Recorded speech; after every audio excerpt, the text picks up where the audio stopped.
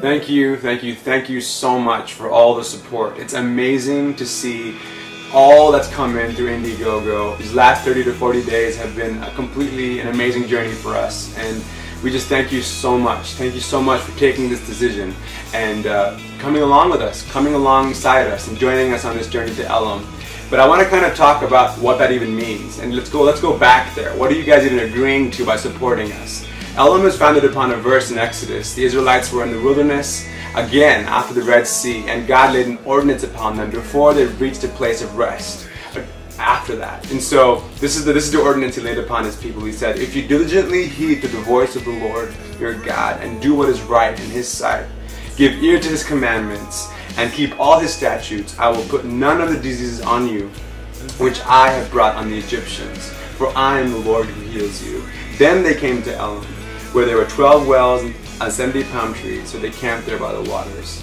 Elim was a place of rest, a physical place of rest, and what we're basically drawing from that is, it's basically the rest found in Jesus. Jesus says, "Come to me, all you are weak and weary, and I will give you rest." And what we want to do is expose this kind of passcode in this verse. It says, "Listen to the voice of God and obey His commandments."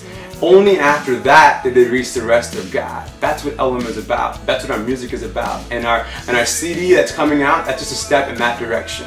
We want people to come alongside us and be drawn to listen to the voice of God and then obey His commandments so that they can experience the rest that God intended for them through Jesus Christ. That's what Elim is about. And so thank you so much for choosing to come alongside us and coming to this place where you listen to the voice of God and you obey His commandments. That's what we're excited about, and that's what's going to encourage us to move forward. So thank you again. Hey guys, I also want to second Sonny, how filled with gratitude that I am personally, as well as corporately alongside Elim, for all the support that we've seen.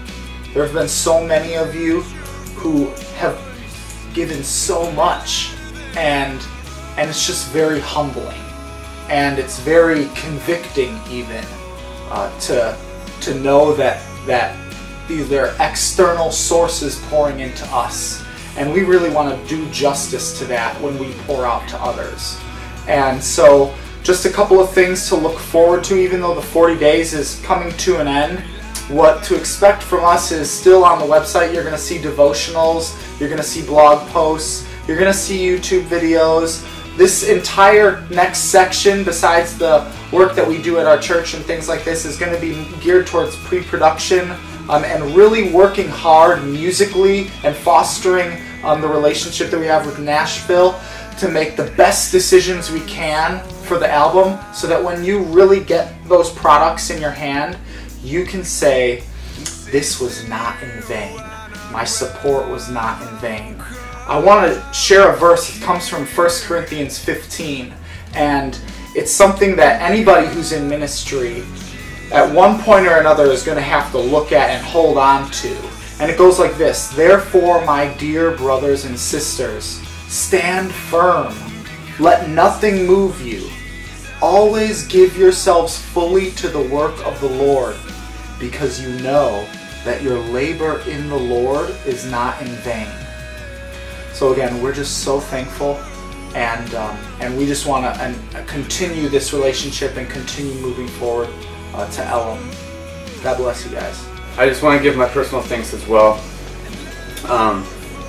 When I think about what all that has been given, like today, actually, I just went on the Indiegogo site to see the funders and see how much each person gave. Like, I am just absolutely amazed and just completely humbled, just because I understand that, or not just me, but we all understand that you guys aren't giving out of an abundance, but the ones that have given, every single person has given out of a lack. And that is showing us that you guys are taking a step in faith towards us. We see a generation in need. We see a generation that has no morals, or hasn't been taught morals, hasn't been brought up, raised in broken families, raised in broken homes. And so we're seeing that, and we're seeing that as a result of that generation, there's no future for this country. And so we want to reach out and redeem that generation for Jesus Christ. We want to redeem a generation and raise up a generation that will heed the voice of God, listen to the voice of God, and then obey the voice of God. Because if we do these three things, we will find rest in Jesus Christ. Continue to stay in contact, continue to do what you're doing, continue to be involved, continue to stay, just to go on the Facebook page. Just continue to watch what we're doing, because then if we know that every single one of you is watching us, man, it's going to hold us accountable to what God wants us to do. And that meaning every single thing we're going to do, we're going to pour out all of who we are and what God has given us into it. And so that when whatever is formed out of that, we know this is good and we can give it to you. Keep going in your faith. Hold on to your faith in Jesus Christ, even though there may be many things that come against you. Hold on to your faith, because you will be rewarded. And the reward is an eternal weight of glory with God. Again, thank you for everything that you guys have given to us. So coming up on August 9th, we're going to be celebrating together as a local body, and we'd love to see you there, especially if you're close. If you live in the Cedar Rapids, Iowa City, maybe even Waterloo area, come out to Amana, to the Iowa Theater Artists Company, and come celebrate with us and just rejoice for what God has done. It's amazing, and we don't want to not thank God. We don't want to come together and not thank Him for all that He's doing. So we'd love to see you there.